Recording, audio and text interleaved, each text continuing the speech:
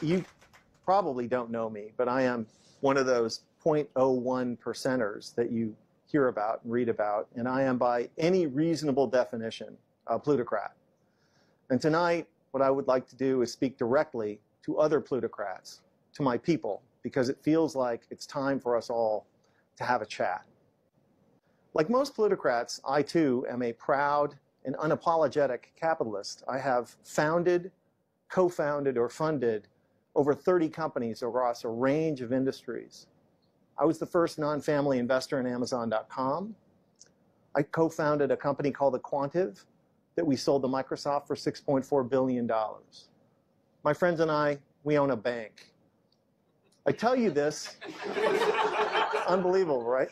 I tell you this to show that my life is like most plutocrats. I have a broad perspective on capitalism and business, and I've been rewarded obscenely for that with a life that most of y'all can't even imagine. Multiple homes, a yacht, my own plane, etc., etc., etc.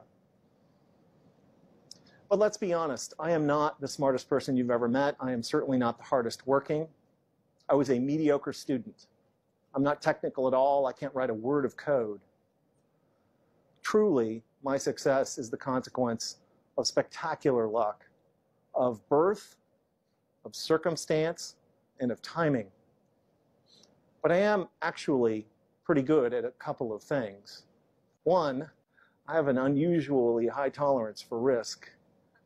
And the other is, I have a good sense, a good intuition about what will happen in the future. And I think that that intuition about the future is the essence of good entrepreneurship.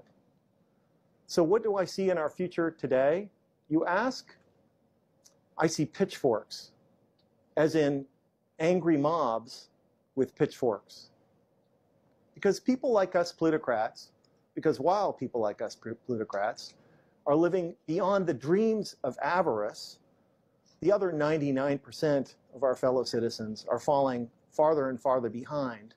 In 1980, the top 1% of Americans shared about 8% of national wealth, while the bottom 50% of Americans shared 18%.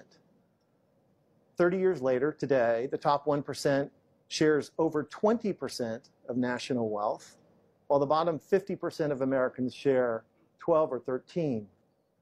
If the trend continues, the top 1% will share over 30% of national wealth in another 30 years, while the bottom 50% of Americans will share just 6%.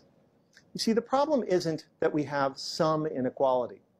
Some inequality is necessary for a high-functioning capitalist democracy.